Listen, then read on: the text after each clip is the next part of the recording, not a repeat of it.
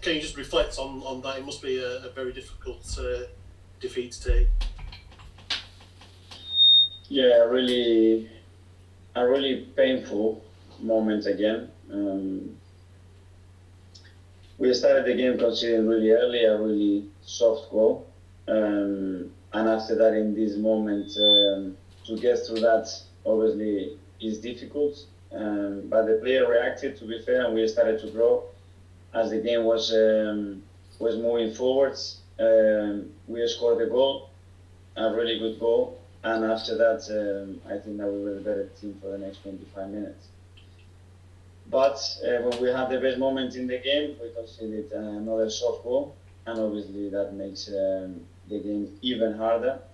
But still, we kept going. We had an open situation where we can play Laka through. We missed the pass, and on that counter, they scored the goal in an offside position. And obviously, after that moment, the game is over. Mikel, painters. Hi, Mikel.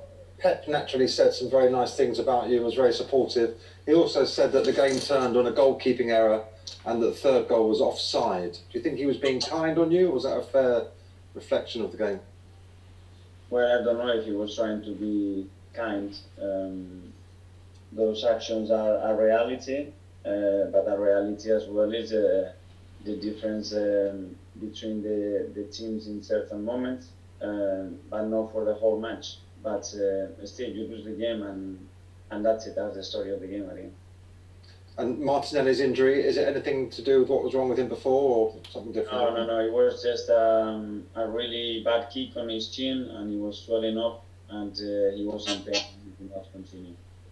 And just a word on the goalkeeper. That was a terrible mistake, wasn't it? It must be difficult for him to come back from that. It is, but we win and lose together, and Alex has played all the games. We decided to play him tonight for many reasons, and that's it. The responsibility is for all of us. Yeah, I understand. Is there any regret in letting Emi Martinez go? There's no point having any regret or no. There were different reasons why we had to do that transaction. We did it, and it's part of the past. Then we had a really good few months last season. It really helped us, and obviously when our goalkeeper makes an error, these things are going to come up. Okay, cheers, thanks. Thank you. Mark from PA.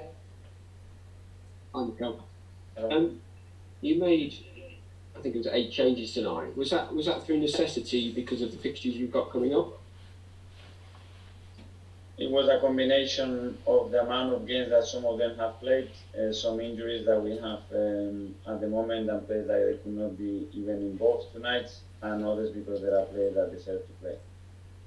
I know Gabriel already played until he came off at the start of the second half, but the way we saw him in the first half running, chasing things after 9 months out, is that almost a lesson to some of the other players in your squad?